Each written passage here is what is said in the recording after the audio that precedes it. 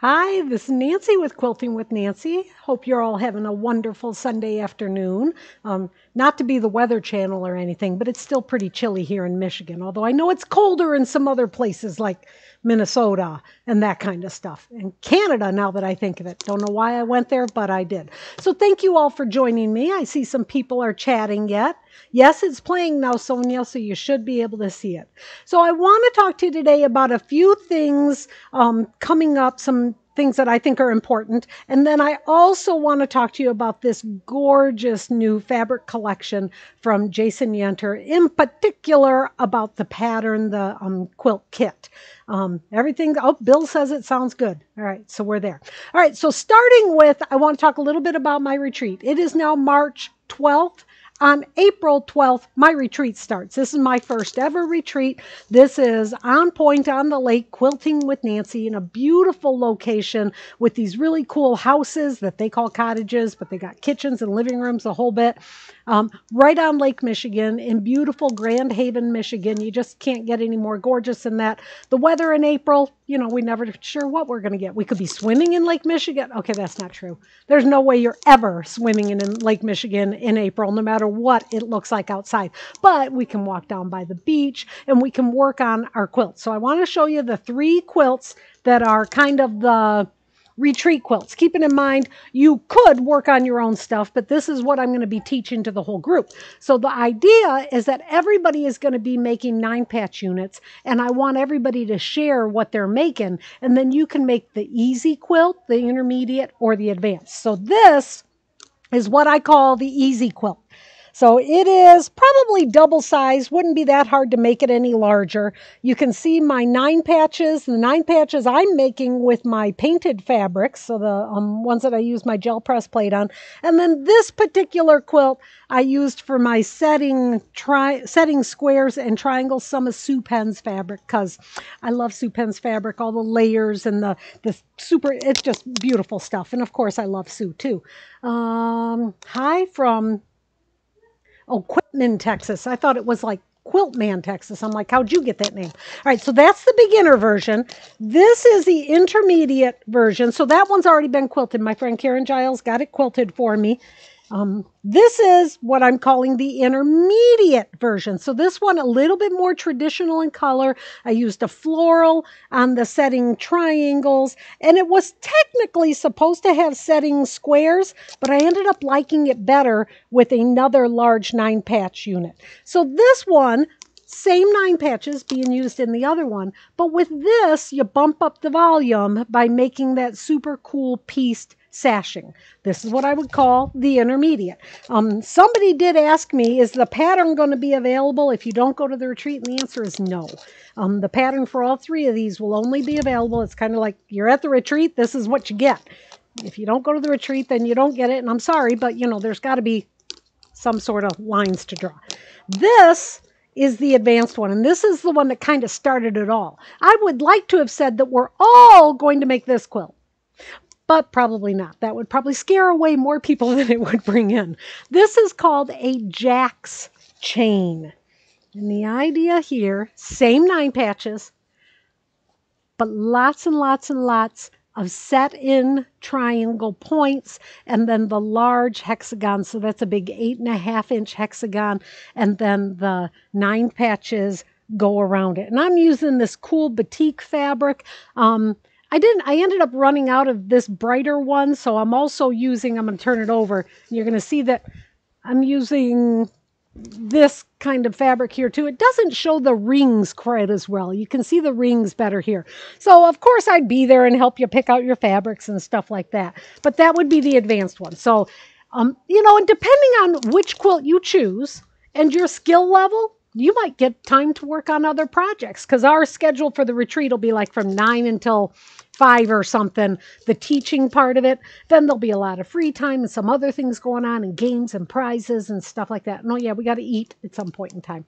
So if you're interested, the link is below. You can go to its event B, click on that, and you can find out all the prices for it, all the more information. If you got any questions or concerns, just let me know. And that's what I'm here for, right? Number 2 is I've got a new website. My OnPoint-TV website is where you can, find out more about me and my teaching and stuff like that. And that's where you can get my books, my pin cushions, things like that. But we have for a long time been wishing that we could change our website to something that's a little easier to remember. And the easier to remember is QuiltingWithNancy.com. Kind of pretty simple. I think everybody can remember that, right? QuiltingWithNancy.com. You go there, you can find out more about the retreats, you can find out more about classes that I teach. We don't have a schedule of like where I'm going to be in different places, but that'll be coming soon. But Gina's not been feeling well. She got the vid, otherwise known as the COVID. So she's kind of resting. But we do have a new website. So if you got any, interested in any of my books or patterns or things like that, you can go to QuiltingWithNancy.com. Speaking of where I'm going to be in places, I just got my contract for teaching in Daytona 2024. It's in February for American Quilt Society. So the AQS show in Daytona. And this is what's going to be really fun about it. Something I've never taught when I've been traveling around. I've taught it at the shop, and I teach it as a Zoom class every month for members. But I'm going to be teaching all electric quilt designing classes. Really, really excited about that. So if you're not sure what electric quilt is, just know that for the most part, that's what I use to design all my quilts. And if you've got it and you want to know more about it, that's where one of my memberships might come in. So if you go to my website or my YouTube channel, or my website or my YouTube channel, you can find the join button. That tells you a little bit more about the membership. What does membership entail? There's 3 levels of it. And it's the middle designer level is for those that want to learn how to design their own quilts using electric quilt. So that's an opportunity for every month. You get to do that when you're a member, and or just found out I'm going to be teaching in Daytona. I actually will be teaching here in Grand Rapids at the AQS show too. So if you happen to come to AQS Grand Rapids, you can meet me there or down in Daytona. Lots of Texas, and I got a quilted poodle. Yeah, it's pretty good stuff, huh? All right. Thank you, everybody, for chatting. I really appreciate that. Don't forget, like Georgia's not on yet, but normally she would say lots of thumbs up and comments on the video and subscribe and share and all that kind of stuff. All right. I'm looking at my list. Okay. Now we can talk about the quilt of the hour. It's not done. So these are just some of the blocks that I've made. This is Prism by Jason Yenter for the In the Beginning fabric line. Jason Yenter does some exceptional fabrics. All of his fabrics have lots of color and depth and a lot of movement to them. I absolutely love them. And that beginner slideshow kind of showed you some of them. But let me show you a little bit more. So here's some blocks that I've finished, and how the fabric, the way it goes together, the fabric choices, it's kind of watery color. It's not like high contrast black and white, definitely no solids in here. This is right up my alley. And one of the reasons I like fabrics with so much movement is, did you know that when you use fabrics that may be solids, you can see every mistake you make. If your points don't match up beautifully, and I'm trying to find one that didn't. Here, this one right here. This point, he's not matched up. He goes over a little bit, no big deal in real world. But if I had done that with a solid fabric, I would see that from across the room. When you're using fabrics like these to do your piecing, not only do you get beautiful quilts out of it, but it also helps you kind of cover any mistakes. I'm picking up this one. All right, Bill said I was picking up a second mic. I think I have just made it go away. All right, hopefully it does.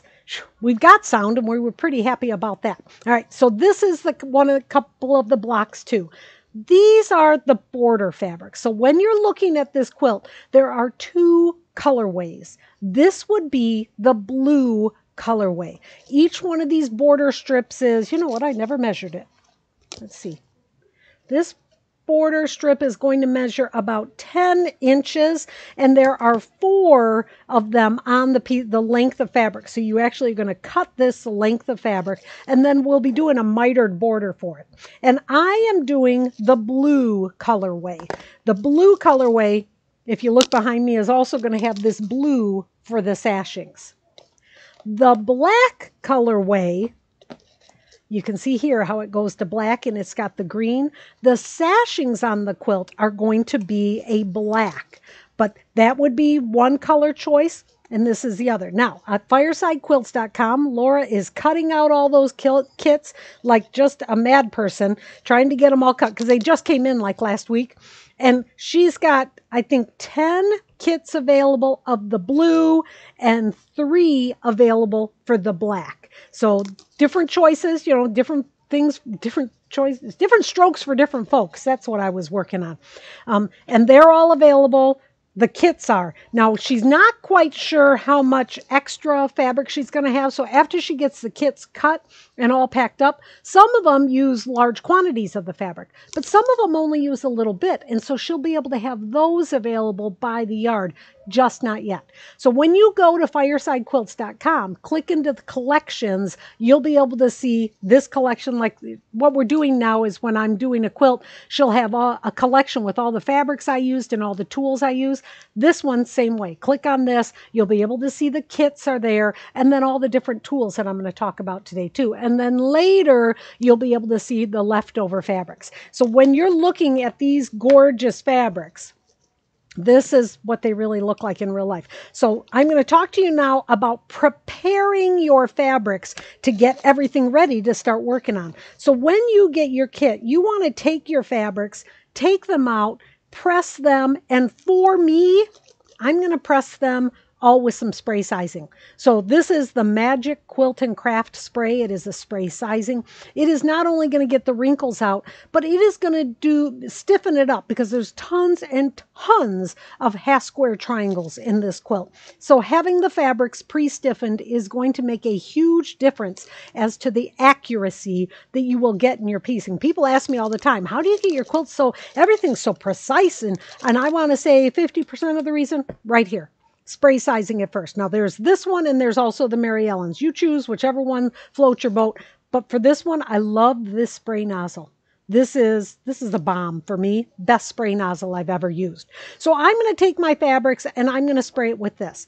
I did find with this quilt that the fabrics actually did shrink a little bit. So because I'm not a pre-washer of my fabrics, because I'm never worried that much about the shrinkage or the bleeding. But with this, I did find that it shrunk a little bit. So you could pre-wash your fabrics and then spray them with a little bit of sizing. But it maybe goes a little quicker if instead of doing the pre-washing, I laid them down on my ironing board and I sprayed them with the spray sizing. I could see it doing a little bit of shrinkage and then pressed them all dry. All right. So step 1, preparing your fabrics. Step 2 is take your fabrics and fold them in the way that you want to fold them. So if you go back to any of my videos, you're going to see how I fold. And I can't quite get that camera to go far enough away for you to see this whole thing. But I take my fabrics that are 45 inches wide. I'm going to fold them in half. Then I'm going to fold that in half again. So here is my selvage edge. There's the top fold. Here's my bottom edge. So this measures only about 11 inches. So when I'm doing cutting, I'm not having to cut 22 inches. I can just cut 11 inches. I find it to be a lot easier to cut that way. So if you're not sure what I'm talking about, there's tons of videos on my website telling you how on my YouTube channel. Then I'm going to take and organize them. So I've organized them in an art bin box. I've made 5 or 6 of the blocks now so you can see the fabulous colors. Keeping them in an art bin box it's just going to be convenient. Everything's going to be right here. When you've got your fabrics all rolled, it's also a great place to store any extra scraps. So when I have to cut, maybe 2-3 inch squares for something, I'm going to take the leftover fabric of that and I'm going to just lay them down inside here. So these are all different size strips that I had to cut for this one. Then I'm just going to lay those scraps inside that fold so that when I'm working on the quilt, I can, I'll be, all right, I need to use this blue again. Oops, I took them all out. And I would open up that fold and go, hey, I see I already have a 1.5 inch strip cut. So then I don't have to cut another 1.5 inch strip. It's just a best way to keep yourself organized. Keep those scraps folded up inside the fabrics. Then when the quilt is all done and you know that you've not made any mistakes, then you can put all the fabrics, the remaining fabrics, back in your stash and then, use them for other things. Don't know how much will be left here because obviously I'm not done yet. It takes a little while. I found that this quilt, the cutting of it, exceptional instructions. I'm super happy with the instructions for this quilt. Keep in mind the pattern will be available. It's on pre-order now, but you actually can pre-order the pattern. So if you've got your own fabrics, you could do this whole quilt using your own fabrics. But the instructions for the quilt, really good. Very, very clear, concise instructions. Each one is going to come, this one's kind of shiny, so I have a copy of it instead, but it's going to be 4 pages of instructions. I think there might even be one block that has more, but it's going to give you, the picture with the fabric, a line drawing telling you placements. Here's the fabrics you're going to pull out. And then it's going to take you through your cutting instructions. The cutting was not hard, but it did take a while. So keep yourself organized. Go one at a time. So far, I haven't found any errors. But what I do is that I will look at the cutting. And so kind of review the whole thing before you start. And I'll look at it, for instance, on this particular one, it wants me to cut a 2 7/8 inch strip to then cut 2 7/8 by 2 7/8 inch squares, because this will be used in the quick piecing technique for half square triangles. For me, red flag. Stop there, Nancy. Don't do that. I am always going to bump that up. So anytime that you're doing half square triangles and the instructions say cut it out something an eighth, 3/8 or 7/8 or 5/8, that tells you that they're trying to have you cut that the exact size. I personally want to cut it a little bigger so I can trim mine down to as perfect as I can get with that process, right? So I'm going to take and I'll write on here, cross off that 2 7/8 inches. I'm going to cut those 3 inches. And here again, quick piecing technique. I'm going to again cross that out and do 3 inches. So I'm going to cut these the size I want to for the piecing technique I want to use. Okay, so other than that, really, really good instructions. There's a good amount of pressing arrows for the pressing solutions, but not everything. For instance, with the half square triangles, they're going to tell you to press that seam open. I am not a presser of seams open on that, so I'm going to use the quilting skills that I know that I work for me, and I'm going to actually press them to one side. So there's that one, and then the other one for cutting, get that stuff, is for this block. When you look at this block, this has this elongated triangle here. For that one, in the instructions, it actually has a template. Where is it? There it is. It has a template. Now you could take that template, draw it out on the template plastic like they say in the instructions, and make that work. That's totally an option. But I've been doing this a long time. I've got extra tools. I try not to get too many tools. I like tools that can do lots of things, not tools that can just do one thing. And one tool that I have that works great for this kind of thing is the Tri-Rex. Now, you'll find this on Fireside Quilts also. She's got to get it pre-ordered. The distributor is all out of them. Let me move that. I double stick tape mine down to it so that I've always got the cardboard with it.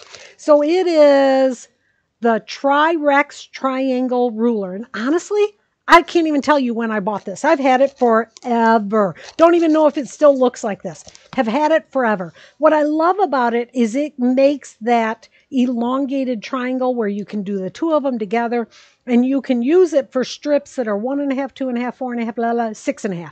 And for this, you can use the 4.5, and then you do not need the template plastic to work that. So it's going to make your cutting a lot more accurate. All right. So I'm going to take this and I'm going to show you how you're going to cut for when you're needing these shapes, because it's not tricky, but it's just something you need to be conscious of. Not even cautious, but conscious. All right. So I'm just going to lay it here. This is on my big OmniGrid matte circle. So the idea here is I first need to cut off a straight edge. Well, just use your Tri-Rex ruler. Line up one of the lines on the cut edge, and I have already cut these 4.5 inches and cut through, right? Then you can take and cut the amount that you need, lining that up and cut, right? Then take the ruler, flip it around, and cut. Now, what's important, super duper duper important, I mean, if you don't do this, you're going to be up a creek without that paddle that we talk about, is that in the process of cutting, keep your layers. I've got 2 layers there, right? So I've got the good side and the good side, because you have to get reverse images. You have to get one that goes one way and one that goes the other way. So when you're doing this, yes, I'm cutting through both of my fabrics that I need for this block at the same time. Now, you don't have to do that, but you have to, I shouldn't say have to, I highly recommend that you cut both layers at the same time. So you've got the blue good side and the blue good side, so that when you are cutting your pieces, you are going to be getting both sides, the reverse and the regular, with each cut. Right there, I've got both of them that I need. All right, so it's really important that you do that. Now I'm going to collect these, get these off of here. And we're going to go to my sewing machine, and I'm going to show you a couple of other tools that can be used to make the process of making quilts like this a lot easier. Talked about the ruler already. That's the Tri-Rex. The next things are going to be things that are going to be, all right, let's see. This one is Grip No Slip. It's actually manufactured by a couple here in Michigan, which I think is super cool. And the idea here is that this comes with, it is a grippy tape that you can put on the backs of all of your rulers. I don't do that.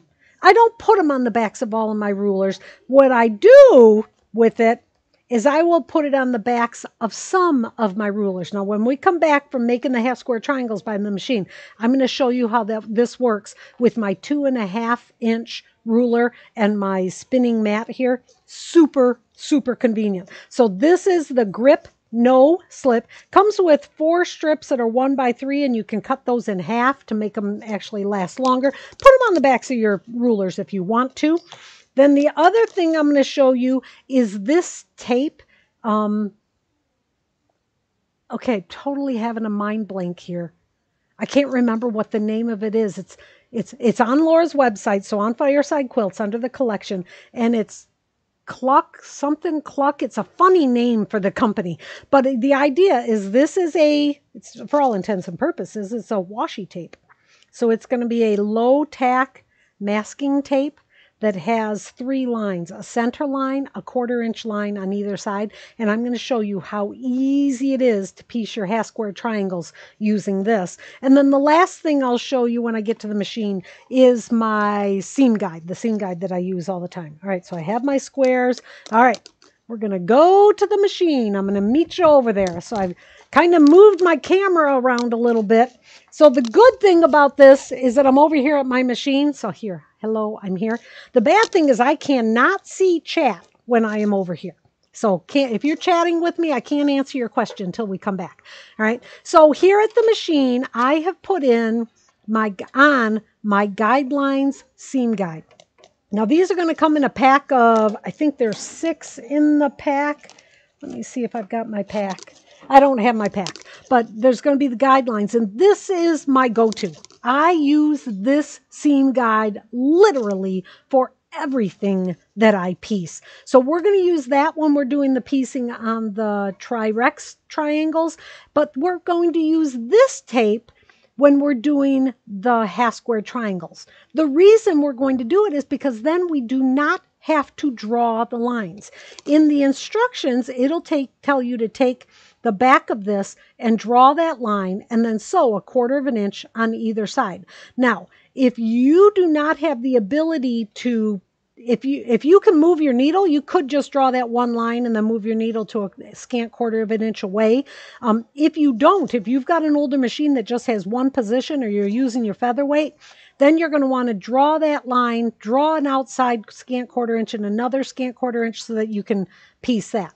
For this technique, we don't need it. So the first thing I need to do is I need to put my needle back to the middle. So now my needle is lined up with this center red line.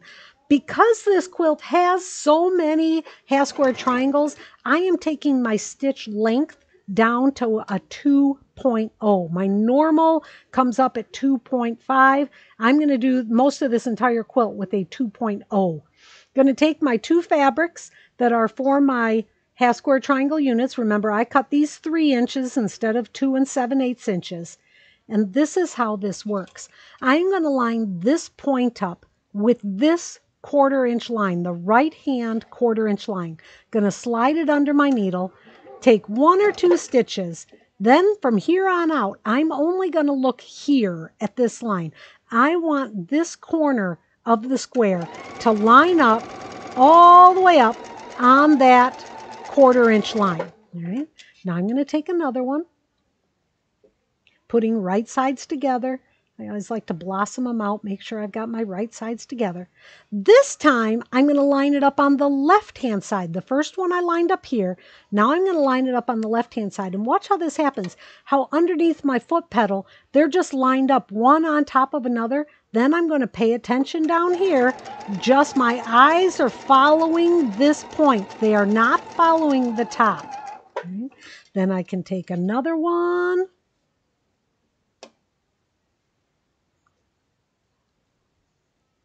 There we go. Again, just lining it up, looking down here, lining this up. And you can do all of them that way. That is going to make the whole process of sewing these half square triangles so much easier and quicker because you don't have to do that line drawing that you would normally do. Now, when I come to the end of it, I'm going to run off onto a leader. Get these a little bit out of the way because I like to spin this around, cut those off. All right, now I'm going to cut it off between each one. I'll just do 2 this time. All right.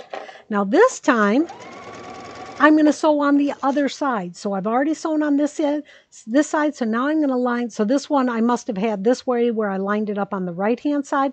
Now I'm going to spin it around and it's going to line up on the left-hand side. And follow that line all the way up. Now just looking down here at the bottom. Then grab my next one, same idea, looking just down here at the bottom. And bada boom, bada bing. I then have my pieces, my half square triangles, all sewn together. Now I'll show you the rest of those steps when we get back to the table. But now that we're here, I want to show you how you can piece these tri-recs, these elongated rectangular half square triangle guys. So the first thing I need to do is adjust my seam allowance. When I'm doing these triangles, I'm going to line up using here. So I want my needle in the middle. For these, I need a scant 1/4 of an inch from the edge. So I'm going to now adjust my needle to go to the right. I hope you can see my needle moving. Whoops, too far.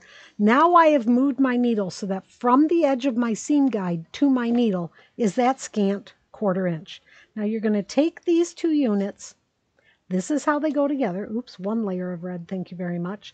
And flip them over. And when you're doing this, to get the most precise piecing, the idea here is this valley from the edge to the valley should be the scant 1/4 of an inch. So I'll actually use my little tape here and I'll go, all right, so from this edge to that valley, that's a 1/4 of an inch. But I'm not going to piece it like that.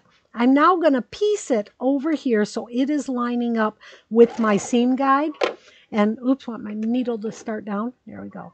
And it's going to feed in. And then what I do, now I'm going to come down here, make sure it's lined up properly.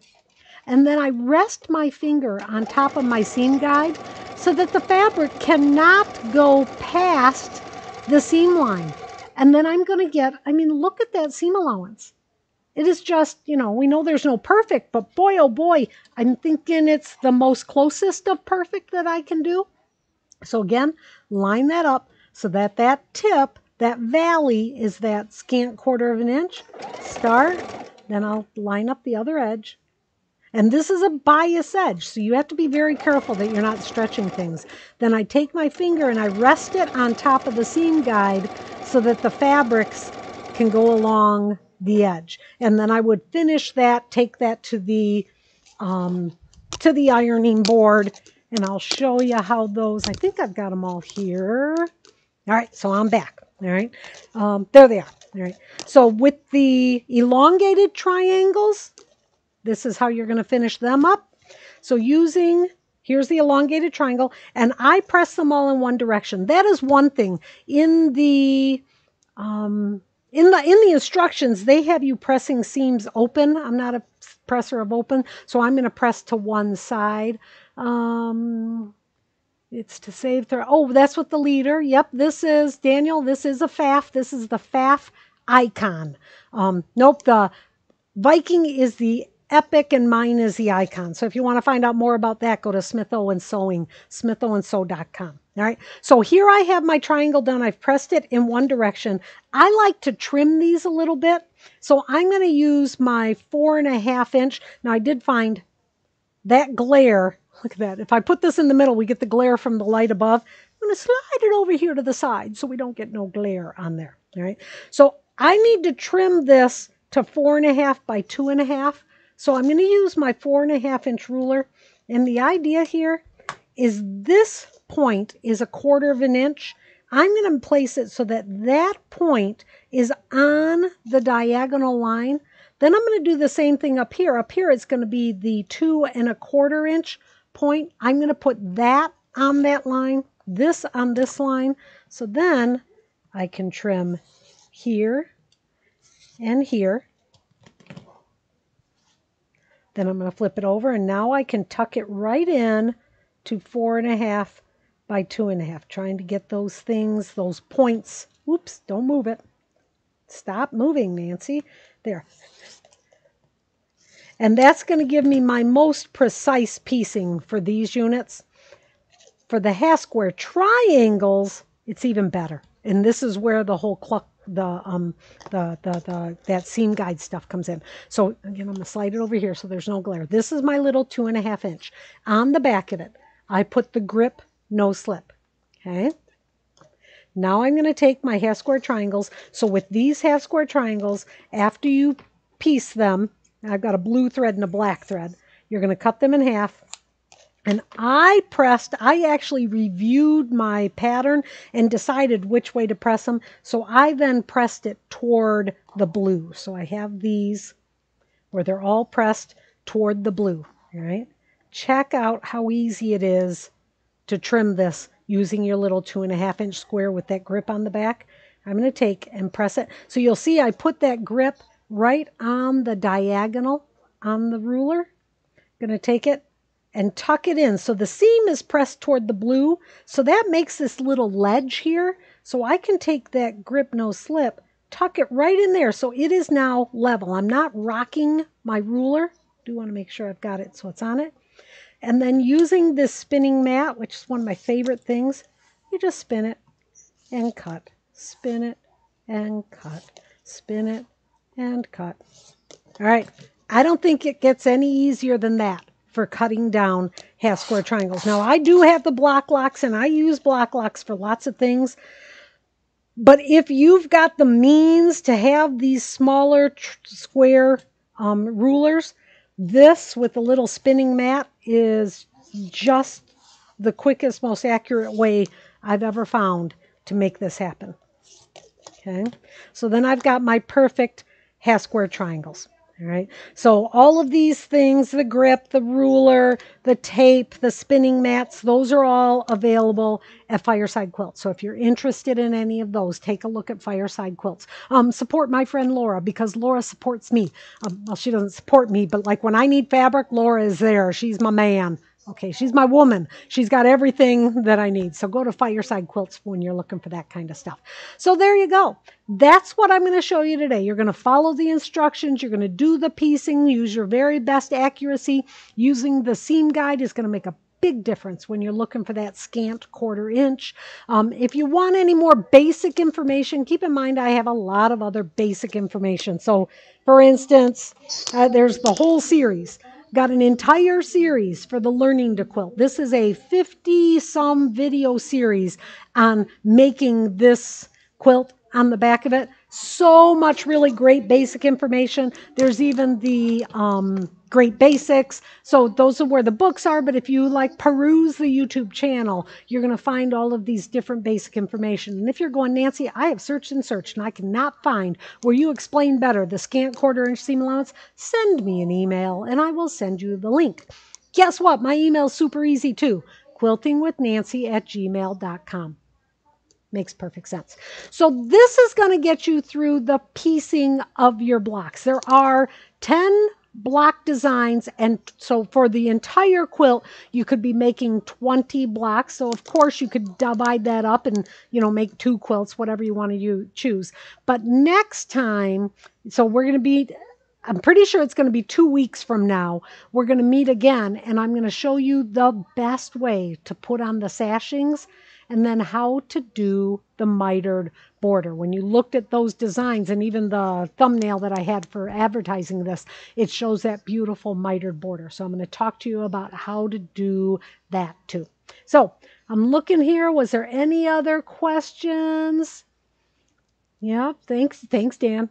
All right, save. Yep, that's what that's for. It's called the 1/4 inch tape, 1/4 inch tape. Yep. So all these things, find them on Fireside Quilts. The link is below. Super simple. Information on my retreat is below. Also, would love to meet you. And just because Dan was actually listening to, there's actually going to be a cottage just for guys. We're going to call it the Gentleman's Only Cottage. So because these cottages house like 8 to 10 people, we're going to have cottages with ladies, but then there's one smaller cottage that is going to be just for gentlemen only. So because guys quilt too, and we shouldn't be excluding them from this. So this particular place has these great cottages, and so it's going to make possible for us to have what's that called when boys and girls can be in the same classes together? I probably just put my foot in my mouth. Let's forget I ever said anything, okay? But everybody can come to my retreat. Thank you very much for watching. I really appreciate it. Have a great day.